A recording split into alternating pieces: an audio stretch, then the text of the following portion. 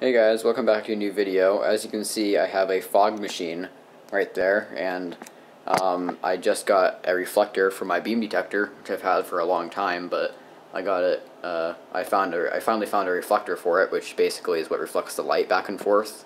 So it's like a big smoke detector that monitors this entire area. I'm going to make an entire video explaining how it works, but I wasted like half a can of smoke on it and never got it to go off.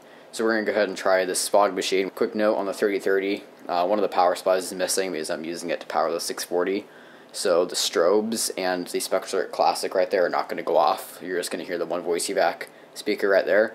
And that monitor module right there is monitoring the beam detector. So yeah, let's go ahead and get this test started. Yeah, here we go. 3, 2, 1.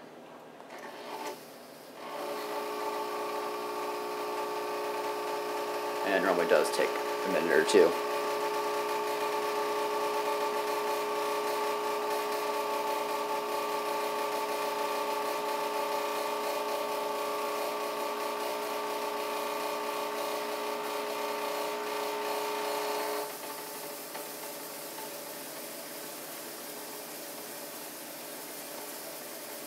Should go off any minute now.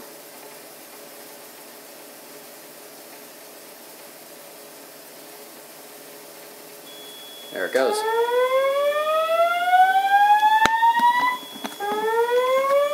Go ahead and turn this off. May I have your attention, please? May I have your attention, If we go over here, you can see a fire alarm reported in the building. beam 1. You can see the monitor's on. And you can't really tell, but the alarm light is on up there. Exit the building.